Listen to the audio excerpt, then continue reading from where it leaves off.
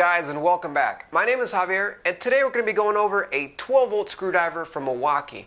This is Milwaukee's original M12 screwdriver, so we're keeping it old school for this video. And since then, Milwaukee's come out with two new models. They've come out with a 2-speed brush version that has the same performance as their 3/8" drills, and a 2-speed fuel brushless version that has the same performance as their 1/2" drills.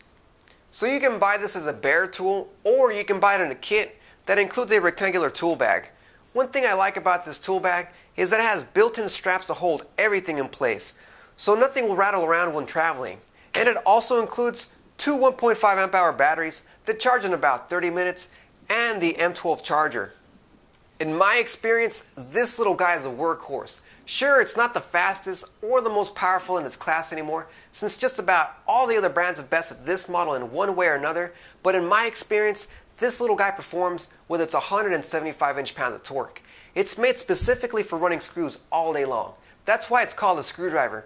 I've used it for doing electrical work when I've helped out an electrician buddy of mine, and it's perfect because it's small and light, at 7 inches in length, and only weighs 2 pounds with a battery. And just like the rest of the M12 tools, it has a built-in fuel gauge to show you the remaining charge and a built-in LED light that's pretty bright. Since this little screwdriver is old school, it doesn't have a delay on the light to stay on when you release the trigger, since that feature was added on newer M12 tools. It has a variable speed trigger with an electric brake, and because it's a screwdriver, it has a 1/4" hex chuck, so it could only accept bits with a 1/4" hex shank with an indentation to lock on. This is my favorite 1/4" hex chuck of all time because it's truly one-handed. Bits slip right in without having to pull on the chuck, and when you're done with the bit, just pull on the chuck and it spits the bit out. Behind the chuck is a 15 settings clutch to adjust the torque.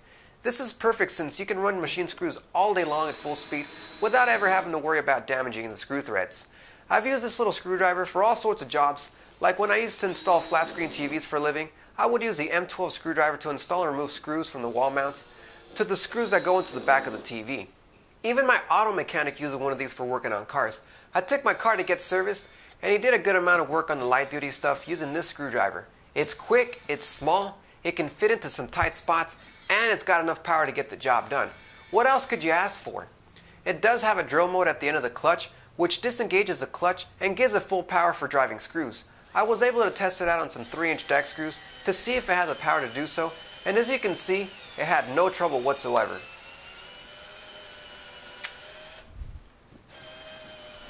So the next question is, how does this perform at drilling since it shows a drill mode on the clutch?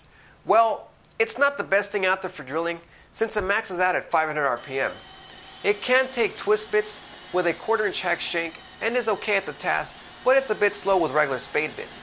Although it can handle Bosch spade bits and Irwin Speedbore Max bits well, if you ever need to drill holes. Its metal drilling performance is good at small holes. Here I used a small self-tapping screw into soft material, and it was no problem for the screwdriver. So the final verdict is that it's great for screwdriving all day long. The batteries last a long time, and I've done plenty of jobs where I didn't need to recharge the batteries before the job was done.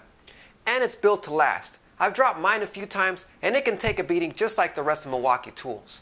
I would recommend this if you need something small and light for running light duty screws all day long like machine screws, where you don't need the size and weight of larger drills. Now, I wouldn't recommend this if this is going to be your one and only drill, but it's a great complement to other power tools and makes a great addition to anyone's collection. So if you like Milwaukee but you want a bit more features like 2 speeds, faster RPM, and more power, you might want to check out the 2-speed brush model or the 2-speed fuel brushless model. Even with these added features, I still think the original screwdriver is great because it gets the job done. The one and only feature I think it's missing is a built-in belt clip. But if that's a big deal to you, you can always check out the new models since they both have one included. Alright guys, I hope you enjoyed this video. Make sure to like this video, subscribe, and comment. Let me know what you guys think of the original M12 screwdriver from Milwaukee. Thanks for watching.